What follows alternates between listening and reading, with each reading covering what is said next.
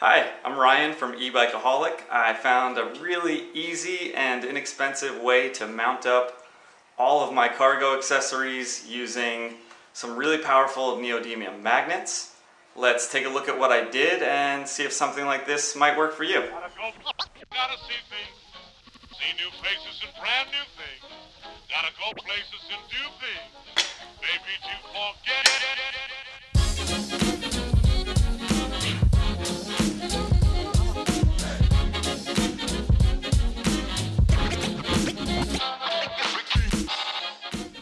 The hardest part about bike commuting or car replacement is figuring out what to do with your cargo. So we really need to keep this as simple and convenient as possible. So the main premise is that this is a 1.5 inch neodymium cup magnet. I think it's either 0.2 or 0.3 inches thick, and I just bolted it directly onto the rack. So that's semi-permanently on there. And the J-hooks just hook around here, and you have a strike plate on whatever bag or basket you're trying to attach on here. And as long as the strike plate is steel and it's touching the magnet, you have a nice solid connection. These are really strong magnets. I think this is a 90 or 95 pound pull force, and you could just feel it. It's not going anywhere when it's on there. This is just a cheap Schwinn rack that bolts onto the seat tube. I think it was about 15 bucks. I'm not really sure. It was a Father's Day gift, so figured I'd go with it.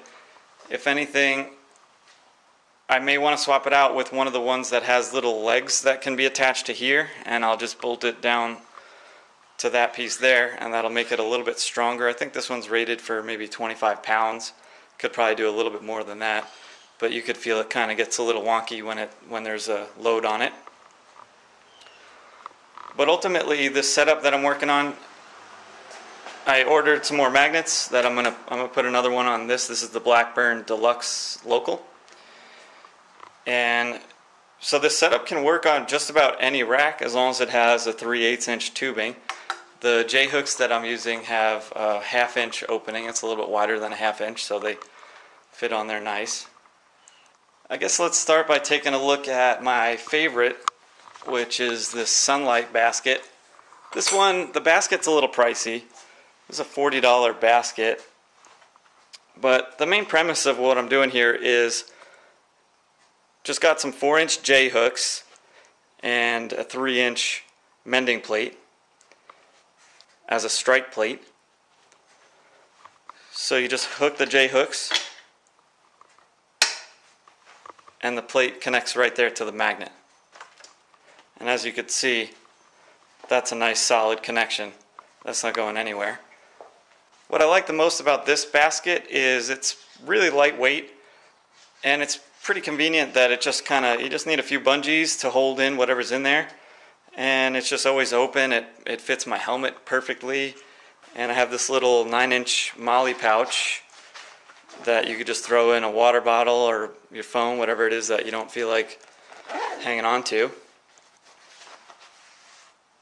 And of course, we could always have a bike light attached to it, so it's always ready. This one is USB rechargeable. Then when you need to swap it out, pop it up, bring the hook out, replace it with the next one. So the latest one that I just made is one of my favorites. This is a Blackburn saddlebag, and these are pretty pricey. I think I got this from a thrift store for like $5, and it was like new condition. But I think these are maybe 60 bucks on Amazon. I'll put a link in the description. But for 60 you get, I believe it comes in a 2-pack. So you can essentially, they're designed to go on the side here. Now, I do occasionally use saddlebags on the side. I'm just not a huge fan of it because for food you can't really fit much. It's just not wide enough. And I don't like the idea of having a lot of weight on one side, so I try to balance it out. With bicycles, it's very important to be balanced. So in general, I do prefer just using the trunk bags, and this obviously is not designed to be a trunk bag. This is designed as a saddle bag. But I was able to adapt it because these clips are really perfect. They're designed to go on that 3/8 inch tubing on the rack, and they clip right in. And then I just put some more strike plates. This one has a little magnet inside there, which I don't think I really needed, but it got the strike plate to come up flush, so I figured why not. So you just feel those hooks pop right in, and the strike plate hits the magnet, and that bad boy isn't going anywhere. So this does have a plastic back plate, which is nice, and it comes with a nice interior that has like pen pockets and everything, but you're able to zip that out. That's removable. And so what I did was I just made, with some Coroplast, I made a little tray that fits nicely to kind of hold it in place, and just makes it easy to just stuff things in there.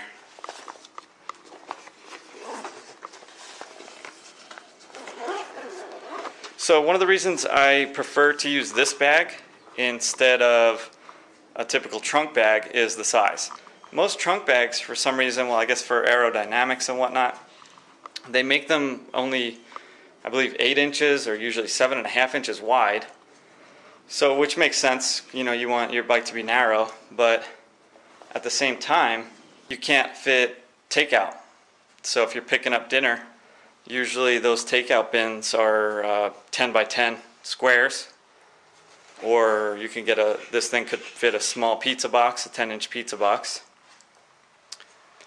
So this one is nice for picking up food, or, you know, if you want a laptop and whatnot and you don't want to have it on the side, it's just nice to keep the balance, to keep everything right behind you.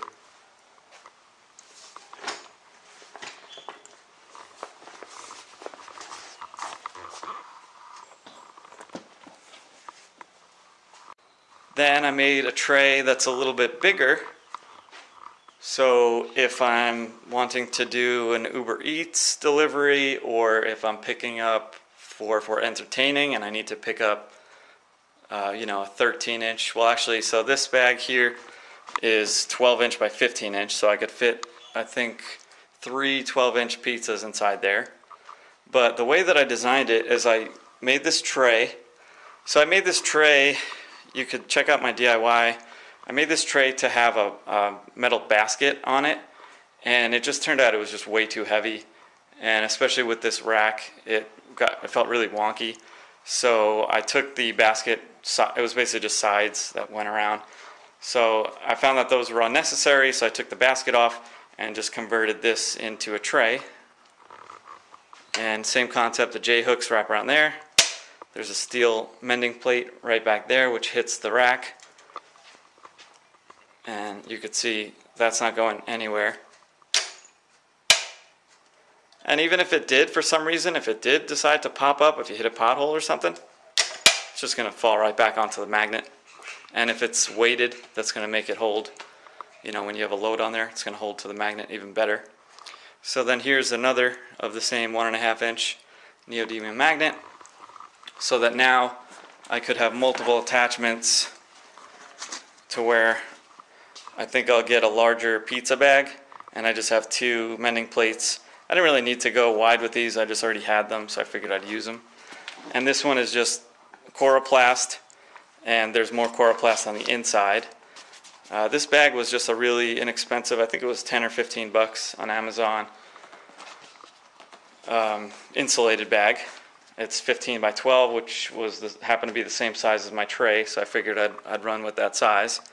And I have an old license plate underneath there that bolts in between, it's sandwiched between 2 pieces of Coroplast.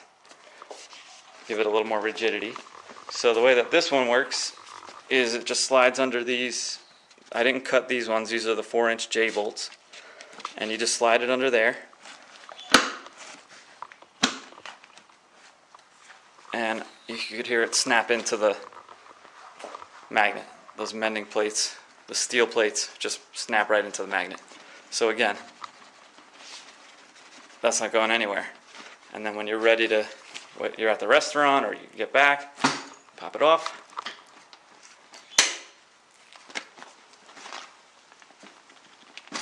Pop it off, and you're good to go.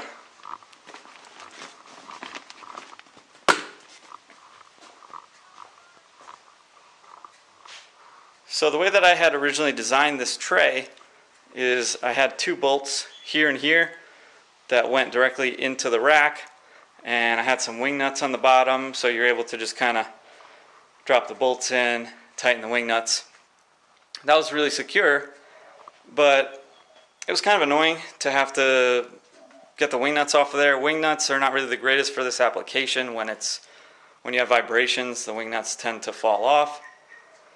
So you have to constantly check them, and then, you know, if you're either carrying this dead weight if you're not using it, or you have to deal with taking it on and off and wiggling the bolts in and out of those holes each time you want to swap out to a different cargo accessory. So now I got it set up to where it can easily just pop on and off.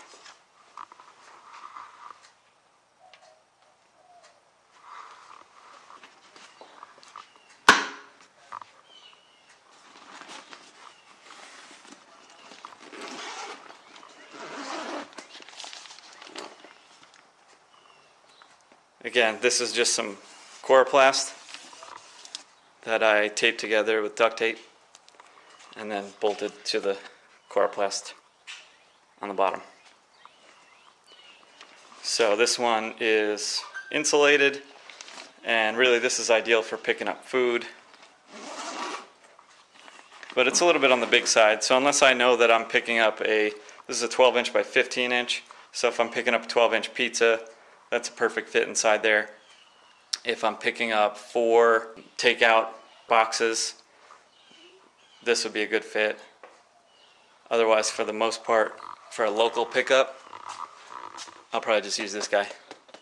And then, of course, if you're a little hesitant about the idea of a magnet doing the whole job, there's always bungees.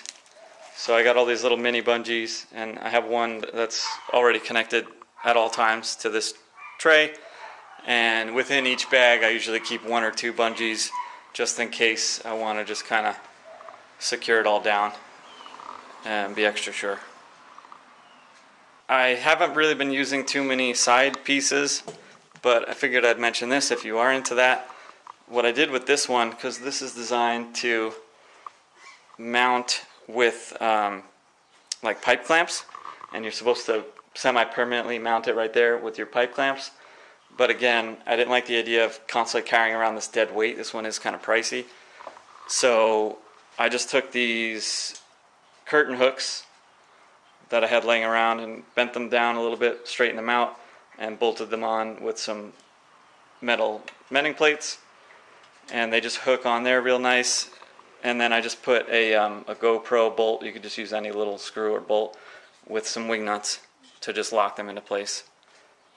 And then you'll always have this available to pop out as a pop-out basket. This is also from Sunlight. But again, I really haven't been too big of a fan of these lately, just because of the imbalance that it causes. I just really like having all my weight directly behind me. So for this one, I think it makes more sense if you have 2. If you want 2 saddlebags or side baskets, that makes a little more sense. Otherwise, I prefer to use the trunk cargo, or of course a trailer. This one's a Molly day pack that I converted into a saddlebag. Same deal as that basket, just put some curtain hooks right here bolted to the straps. Those hook right there on the side of the rack, and I put in those little GoPro bolts with a wing nut just to hold that in place, and then I would wrap a bungee cord around it just to hold it down from flapping around. One of the nice things about this bag is that these shoulder straps can just buckle in with a quick release, so it can become a backpack. And then you can add, with all these Molly straps, you could add as many attachments as you desire. So this one I haven't gotten set up as a trunk bag just yet.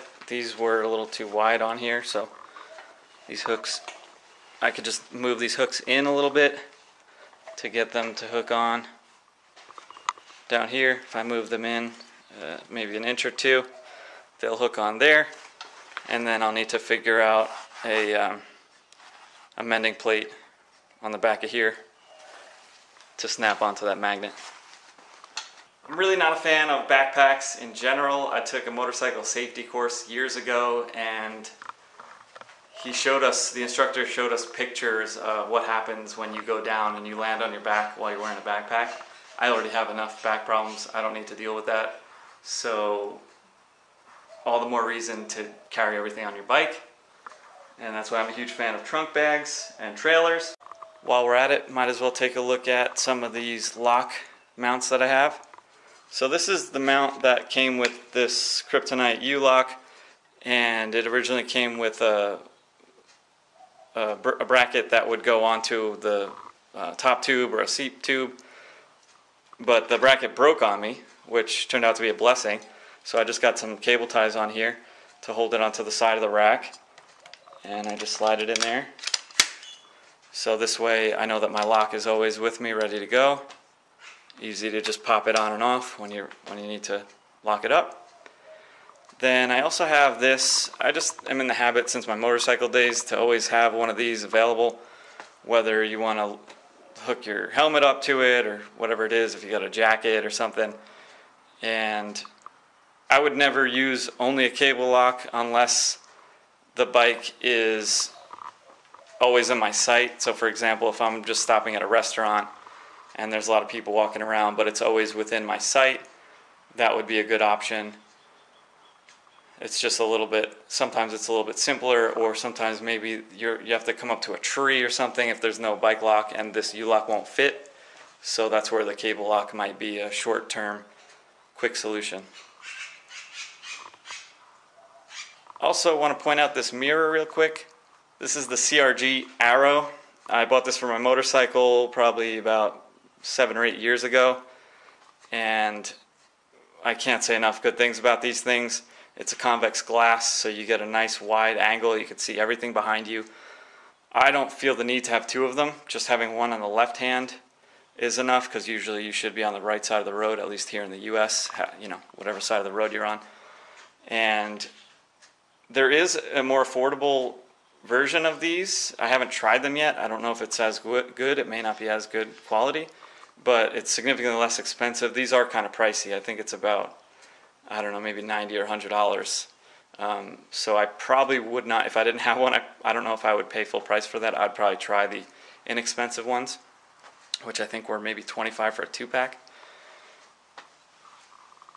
But just having a mirror is so critical, because you should always be doing shoulder checks and looking over your shoulder before you change lanes or whenever you feel the presence of a larger vehicle near you. But just having the mirror there to take that quick glance before you do your shoulder check is really critical when you're riding in traffic. Let me know what y'all think. I'd really like to hear about what kind of cargo you're using, or if you have any DIYs you'd like to share with everyone, please let us know in the comments below. If you found this video helpful, please do me a favor and click the like button and subscribe. I'll see you soon. Thank you very much.